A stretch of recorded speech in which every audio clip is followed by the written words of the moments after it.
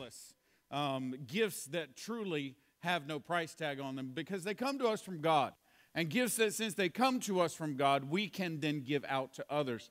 Most of you know that these sermons are written in what we call a writing team setting, which means that the pastors from all of our network churches and a couple of other churches come together. And we seek the Lord for what He would have us to say, and we'll come up with a theme for a series, and then we'll come up with a set of sermons inside of that series, and then the final step is to lay out the outline for all of the sermons, each individual sermon in that series, and that's the way our sermons are put together. You can imagine that we have to do this well ahead of time. And so, honestly, the theme or the titles for the sermons can be done as much as 6 months ahead of time. For a case in point, we've written titles and themes all the way through Easter and are beginning to think in terms of themes past Easter. So we're that far ahead with themes. The outlines themselves can be as much as 2 to 6 weeks ahead of time, depending on where we are in our writing process. I say all that to say this: the sermon series you are currently hearing was put together a month or two ago. And even down to the outlines put together a month or two ago. And yet, somehow, God has dropped us in His providence right in the middle of the current conversation inside of our culture. And I say all of that because I believe that what God has given us in this series is a way to process what we are experiencing in our culture right now. And I believe that Christmas is a tremendous way for us to package and understand and get our hands around what we are dealing with inside of our culture at this moment. You see, inside of our culture right now, we are dealing with a lot of huge issues. In fact, in the weeks to come, you will hear some massive, important debates taking place. These debates will be important. They are items and issues that truly matter inside of our culture. We need to have the discussions we're about to have. Because of things like what happened in Newtown, Connecticut. Because of the fact that we know an NFL player recently killed his girlfriend and then went and killed himself in front of his coaches. Because of the fact that people are shooting guns at one another in the district over shoes. These things cause us to have debates within our culture. And these debates are important. And the debates we're going to have are debates like gun control. It's an important debate. We should have that debate within our culture. We're going to have debates about things like media and the influence of the media over how we think and how we act. That's an important debate. We need to have that debate. We're going to have debates in the next few months over how we deal with people with mental illness within our culture. It's an important debate. We won't settle these issues over the next few months. We just won't. We've been having these debates for a few hundred years already. We'll continue to have them for hundreds of years to come. But they're important things for us to understand and unpack and deal with over and over and over again, especially in light of things like what we've experienced over the last few months. But I fear that we will never get to the actual core of the issue. Now, let me set your mind at ease. Here on the day before Christmas Eve, I am not about to have a political sermon. However, I can tell you what's at the core of our issue. At the core of our issue is the fact that for at least a few decades, we have been working hard at devaluing human life. And the cheaper human life becomes, the more often we will watch it snuffed out for the simplest and stupidest of reasons. Human life is devalued in our culture for many, many, many different reasons. I'm not, again, going to have a political discussion this morning. I'm just here to give you a simple statement. Human life is not valued as highly as it once was. And therefore, in some people's minds, human life might be worth less than a really cool pair of shoes. Human life might be worth less than my emotions or my feelings or my anger. We must understand that human beings have a value that is beyond anything we can measure.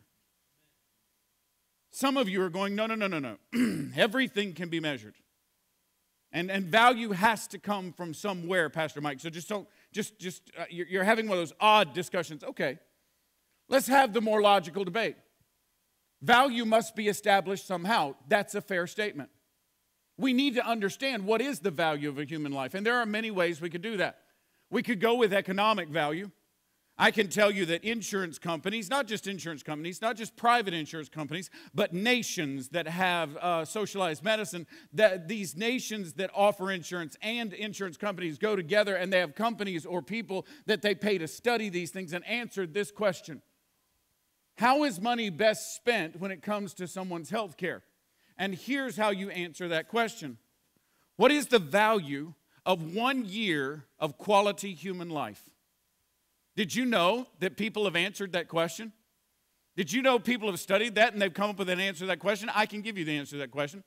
The standardized statement for what is the value of 1 quality year of life for a human being is $50,000. It's kind of sobering, isn't it? $50,000 is the value of 1 year of human life, quality human life.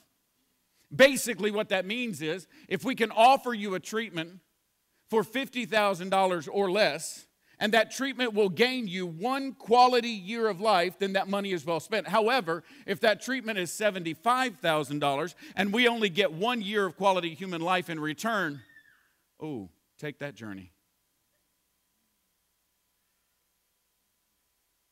Some would argue that that number should be higher given the American standard that we live at today, and some have argued for a number as high as $129,000.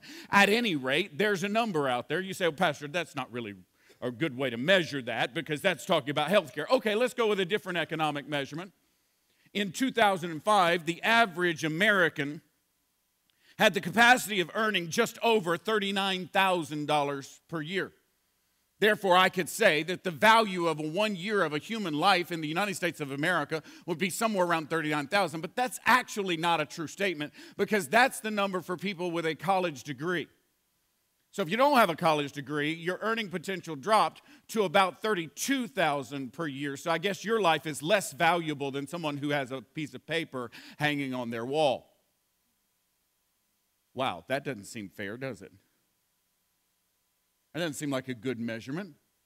I could go with lifetime earning potential if you want, and then we could diminish it, average lifetime earning potential if you'd like, and then we could diminish it by year using an average lifespan. So, your value decreases as your hair releases.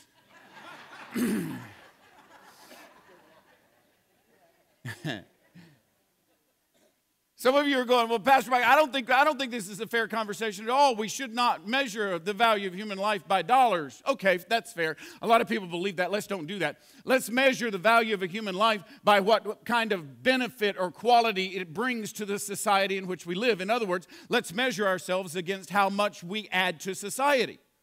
Because now this is a better way to do it, because artists, for instance, an artist would be maybe not able to make a lot of money, and so their economic value may be low, but they do bring a lot of joy into our lives, and so certain artists that don't make a lot of money, they do bring joy, so there's more value to those people. Thinkers may not make a lot of money, and yet thinkers are important in our society, so maybe thinkers, hold on. Thinkers and artists are valuable as long as what they are thinking and drawing about is what we as a society have considered as important. And if what they're thinking and drawing about is not what we think is important, or maybe even is contrary to what we think is important, then they're not only not valuable, they're dangerous and they need to be done away with.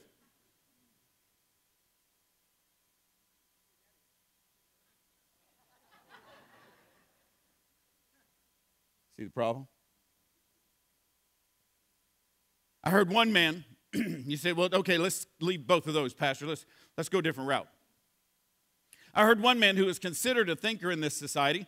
I don't really consider him a thinker. I think he's an idiot, but that's just my thought. He's important. He's just not smart.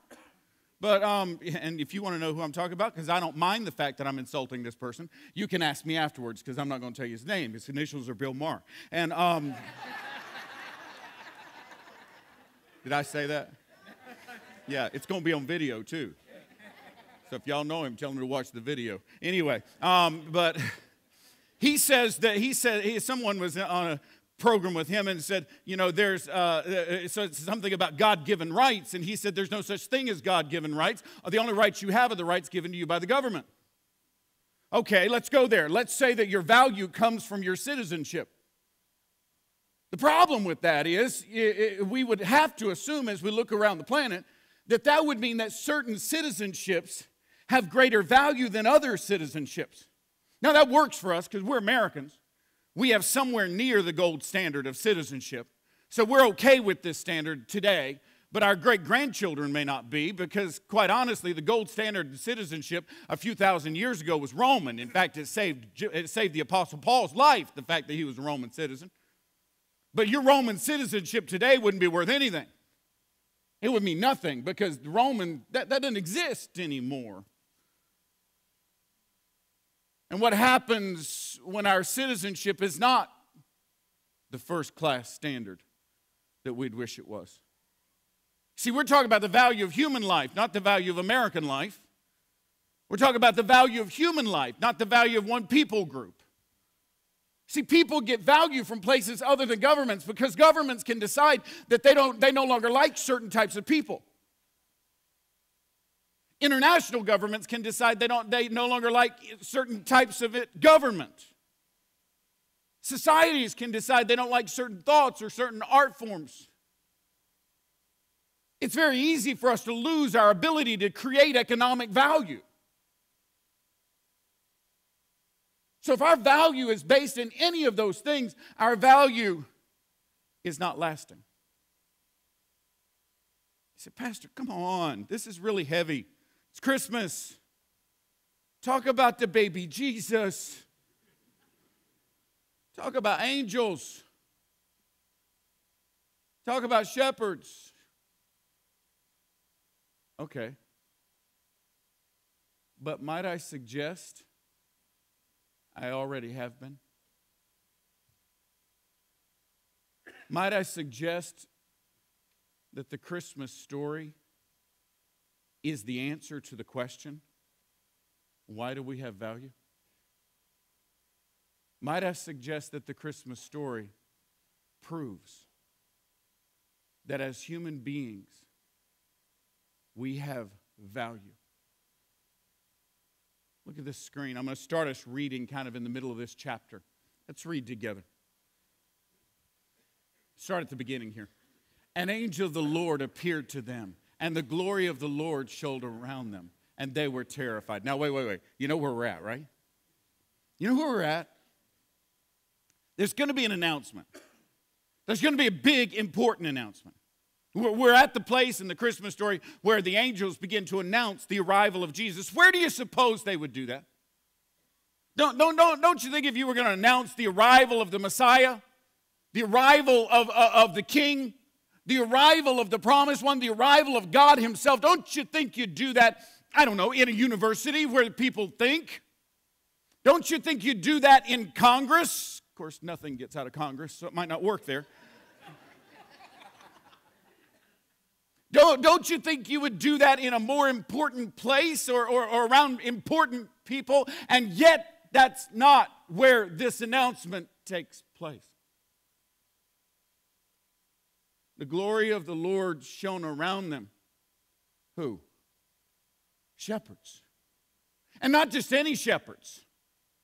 The minimum wage shepherds.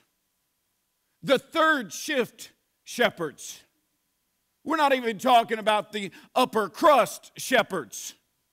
These are the shepherds who don't have enough tenure to get off the night shift.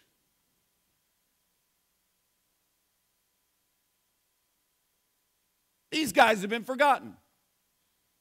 They're sitting out in the field. Nobody's thinking about them. Nobody's sitting at home going, wonder how the shepherds are doing. And yet to them, the angel of the Lord appears. And listen to those words. And the glory of the Lord shone around them. Read with me after they were terrified. We'll pick up with but thee. Here we go. But the angel said to them, do not be afraid. I bring you good news of great joy that will be for all the people. Can I pause? A lot of people say, when I get to heaven, I'm going to have questions. No, you're not. You see that? You know the first words out of every angel's mouth? Don't be afraid. Calm down. Chill out. Get up. So what's our reaction going to be when we get to heaven? We're going to freak out. Right? This is going to be, I don't know, maybe a couple thousand years before you get even a word out. I don't know. I don't know how this works, but I just know this. Every time every human being in Scripture sees an angel of the Lord or God himself, they freak out. They either pass out or they pee themselves. Let's keep going. I ain't making that up. Come on, let's keep going. Anyway, today in the town of David, a Savior has been born to you. He is Christ the Lord. This will be a sign to you. You will find a babe wrapped in cloths and lying in a manger. And the angel of the Lord appeared. Oh, that's the wrong one. Go here. Suddenly, a great company of the heavenly hosts appeared with the angel, praising God and saying, glory to God in the highest, and on earth peace to men on whom his favor rests. Let's stop there. Let me tell you why this sermon brings us to the very heart of our debate in our culture right now. See, the very fact that Jesus comes to the earth reminds us of something and then teaches us some other things. It reminds us of a story in Genesis chapter 1 and chapter 2, where God creates the planet. You should read this story sometime, because it's very clear within that story that God creates mankind, creates human beings for a very special purpose. It's very clear in that story that God creates human beings differently than he does everything else. It's very clear in that story that God created us, every one of us. Let me tell you what that means. What that means is that God, I want you to hear this. God imagined you. There was a point somewhere in heaven. There was a point somewhere in the reality of God where he sat down and he said, I'm going to make another human. I'm going to make another person. And this one I'm going to make different from all the other ones. And before you even existed, the God of the universe stopped and imagined you. Think about that for just a moment. Think about the fact that the God of heaven actually took the time to think through what you would look like, to think through what you would act like, to think through what your preferences would be and what your ideas would be, to think through what would bring you joy and what would bring you pain, to think through how you would live your life. The God of heaven designed you, and he designed you uniquely. Do you understand what I'm saying here? I'm saying here that you, no matter what your parents told you, are not a mistake. You're not an accident. God planned you. He designed you. He created you. In the creative mind of who God is, he thought of you.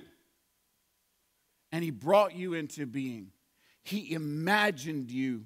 He created you. Y'all, I got to tell you something. There's a lot of stuff in my house that has little to no value. There's a lot of stuff in my house that, whatever. If it's gone, it doesn't mean anything. But there are a few things in my house that have tremendous value to me that you would view as worthless. There are things in my house that either I imagined and created myself, and for some reason, for whatever reason, they have great value because of what I imagined and how I did that and the reason I did that. All of that has value to me. There are some things that my children imagined and created that we have. On Tina's dresser is this little dish thing. It's not beautiful. It's clay. Most of you are parents, have one of these.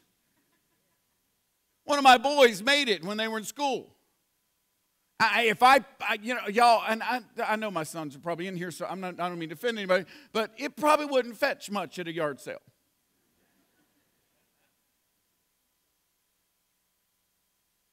but it has great value to me. Why? Because my son imagined it. And with his hands, he formed it.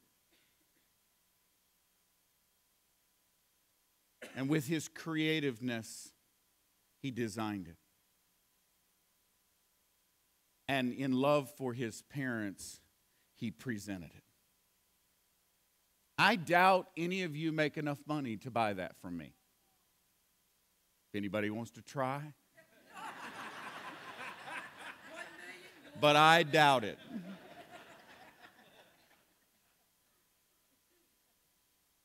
Has no value to you. But oh, it means something to me. What if God sees us that way? Oh, let me pause. God sees us that way. That's how God views you. You have value because you were imagined and created by the very hand and mind of God. Oh, but you see, I'm not done there. Because, sometimes you can create things and then walk away from them. There are some things that you created that's not a big deal.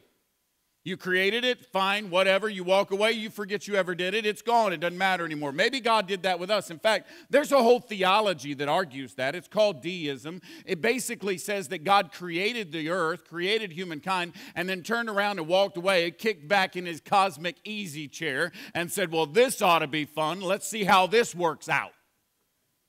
And God does nothing. This is the Bette Midler God when she sings, God is watching us. God is watching us from a distance. God is not watching us from a distance. That's not how it works. And we know that because not only did God imagine you, God also relates to you. He understands you. He gets what you're going through. He understands your situation. He understands your pain. He understands your issues. He understands what you are going through. Why? Because he relates to who you are. Why? Because he became like you. This is the story of Christmas. This is the story of Christmas. That God relates to us because he became like us. He became one of us. When Jesus is born in that manger, he is born, listen to me, he is born 100% human. You say, no, Pastor, wait. What do you mean he's born 100% human? He's God. Yes, he is. He's born 100% God. Wait, Pastor, wait a minute, you're getting confused. Because you said he was 100% human. Yes, he is. He's 100% human. But wait, Pastor, you said he's 100% God. Yes, he is. You say, well, which one is it? Yes. Jesus is 200%. He's 100% God, and he's 100% man. This is important because as 100% God, he has authority over sin and death and hell.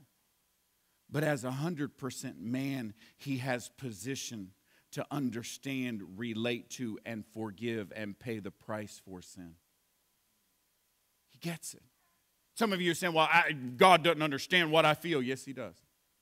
He's been rejected. He's been spit on. He's been called a liar. He's been ignored. He's been set aside. He had to be born in a manger. He's been homeless. Have you dealt with that one before? He's been all of those things. The Bible says he's been tempted in every way, just as we are. I don't know how all that works. I don't understand everything I know.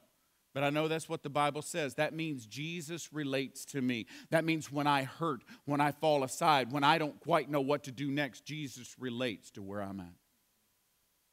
When I'm struggling in life, Jesus relates to where I'm at. In fact, can I tell you something? I need you to hear me.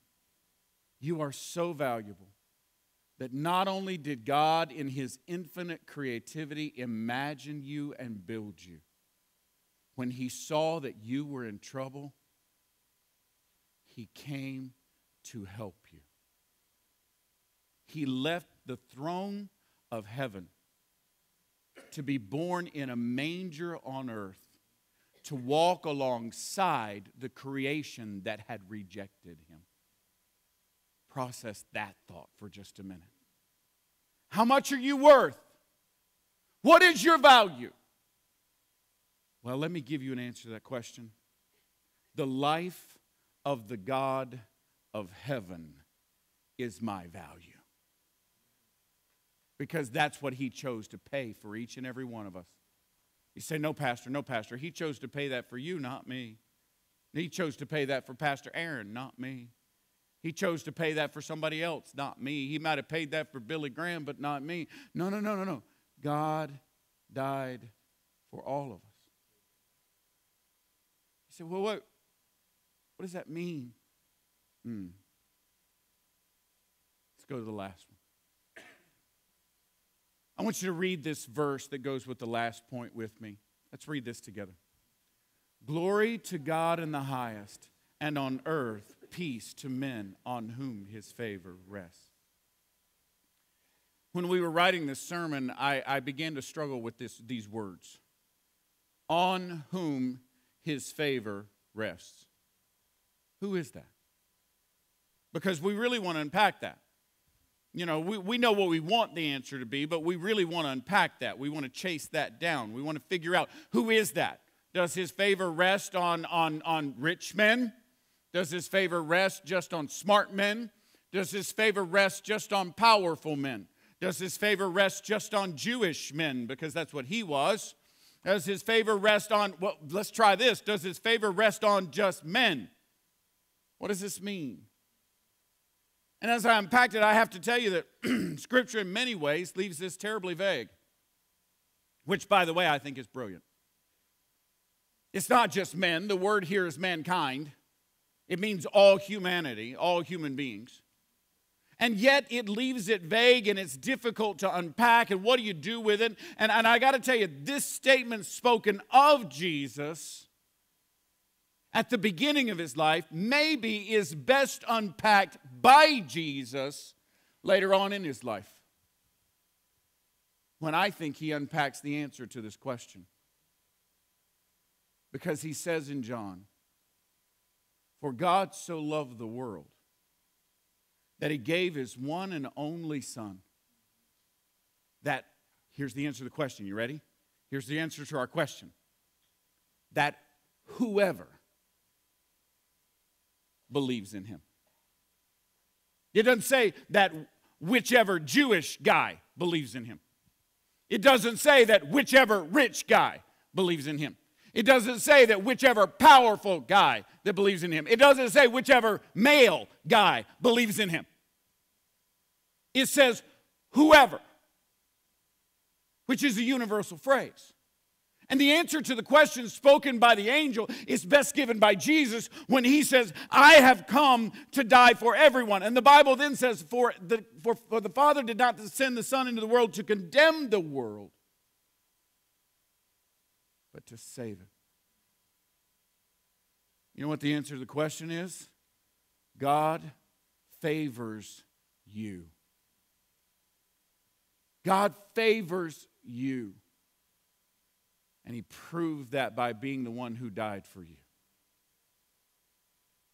you.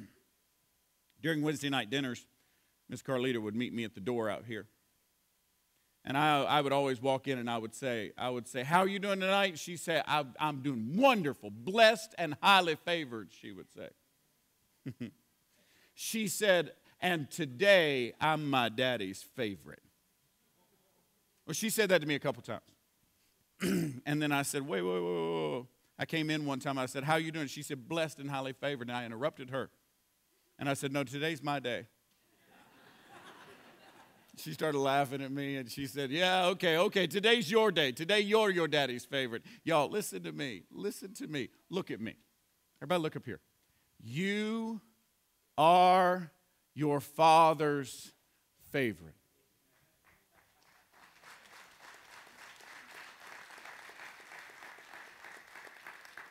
You are.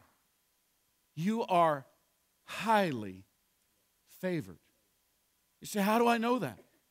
Because the God of heaven saw you as so valuable that He came to this earth giving up His throne to walk with you and to ultimately die for you. You matter. You, listen carefully, and every other human being on this planet have value because you are created by a God who loved you so much He walked with you and cared so much for you He gave His life for you. That is a place that human value can be set, and the value of it will never move. Oh, make no doubt about it. Our economic power comes and goes, but our value is not based in our economic power. My self-worth is not connected to my net worth. Somebody say amen. That's good news. My value is not based in whether or not this society thinks I'm important. This society can think I am a pariah within it, and yet in the face of God, I have value. Regardless of what the society may think. They may think I'm wrong, they may think I'm nuts, but God says I have value. The truth is, regardless, and listen, I want you to hear me, I got to say this right. I am proud to be an American, amen? However, when proud to be an American is no longer the proper phrase, I still have value because my value is not dependent on the continent in which I was born. My value is dependent on the Savior who gave His life for me.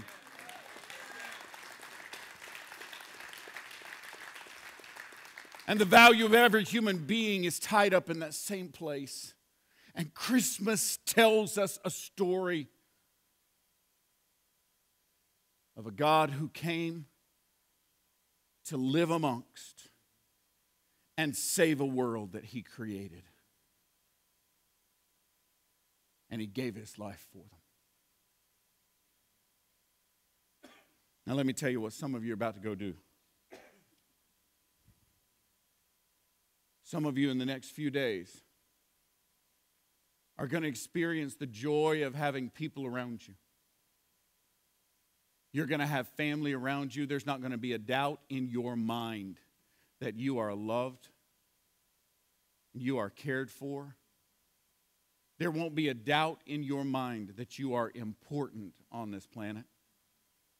Because you will, in the food, in the time, in the hugs, in the gifts, you will be validated by your importance and your value almost minute by minute over the next few days. If that's you, I'm begging you. Start right now thanking the Lord God in heaven above for the privilege you've been given. Just go ahead and praise Him ahead of time. But some of you are going to experience a very different season. Some of you are going to experience family well enough, but it's going to be a broken family. And there's going to be anger. And there's going to be difficulty.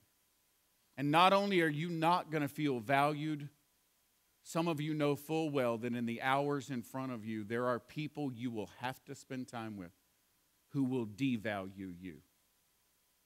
I want you to hear me. Your value does not come from the opinion of another human being.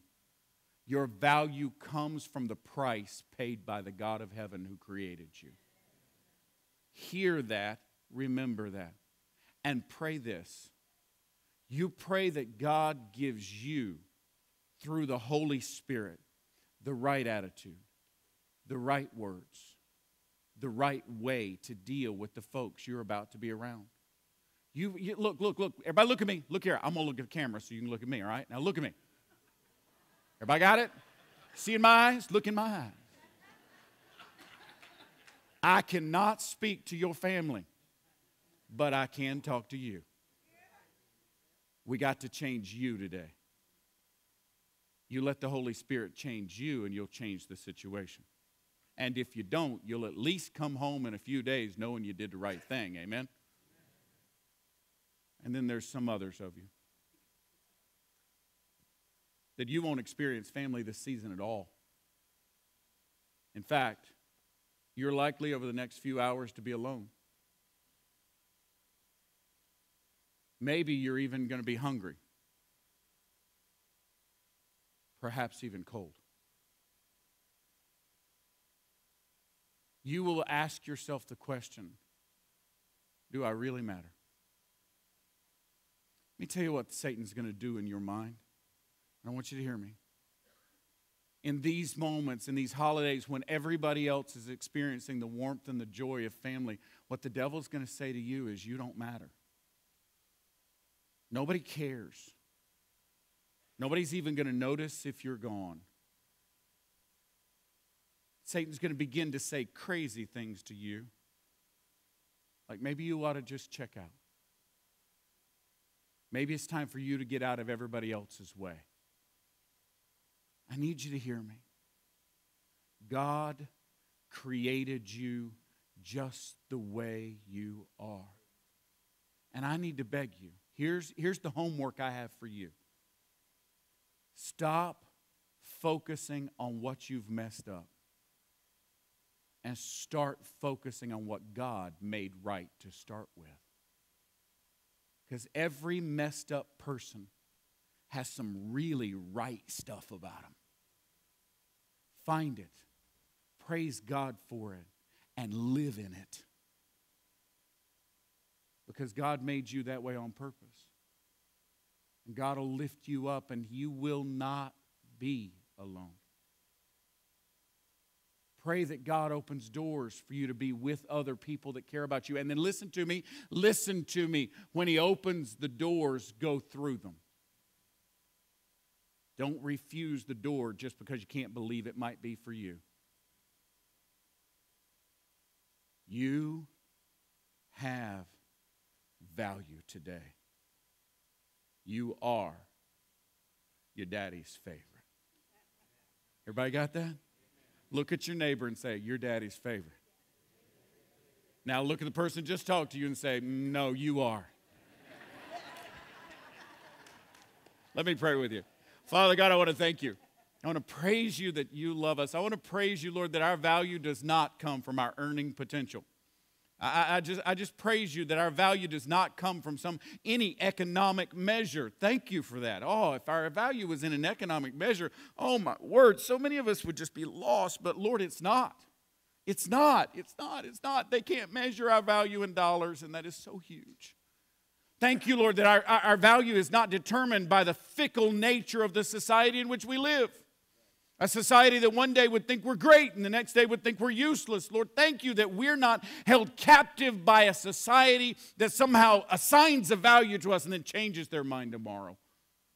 Thank you that our value is not decided that way. Thank you, Lord, that our value is not decided by the citizenship that we hold. Oh, we praise you, Lord Jesus, for the United States of America. We praise you for this country, and we praise you for the privilege of living here. We thank you, Lord, and we ask that you preserve this great union of ours. But Father God, thank you that our value is even beyond that. As valuable and as wonderful and as unbelievable as that is, our value is not based in that. Our value is based in who you are, not who we are. Thank you for being our Savior. Thank you for being our Creator. Thank you for being our Lord. Today, Lord, remind us. Every head bowed, every eye closed. Not going to try to get you to raise your hand or come forward. I just want you to deal with something. If you believe the next few days are going to be centered with people around you that love you and care about you, warm celebrations of family, I want you right now to begin praising God for that. Take this moment, and before any of that even happens, say, thank you, God. Praise Him for it. If you're expecting the next few hours to be difficult, confrontive, combative, would you stop right now and pray that God would give you a different spirit? God would give you the spirit and the words to deal with and bring calmness. the Spirit and the words to bring peace, the Spirit and the words to bring healing.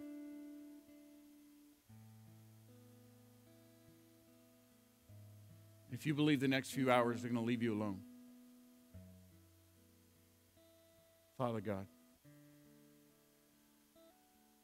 for those who believe the next few hours are going to leave them alone,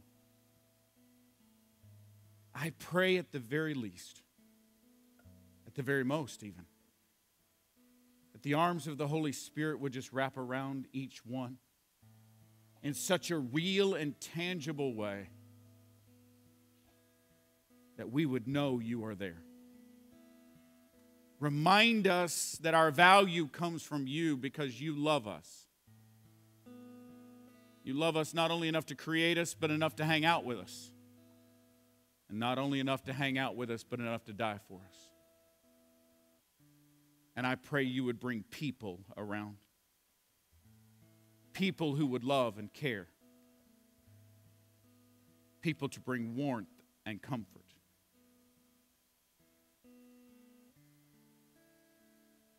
We are all your children. Let us stand together in your presence. Let us give you praise. And let us enjoy a Merry Christmas because we serve a mighty Christ. We give you praise. In your name we pray. Amen.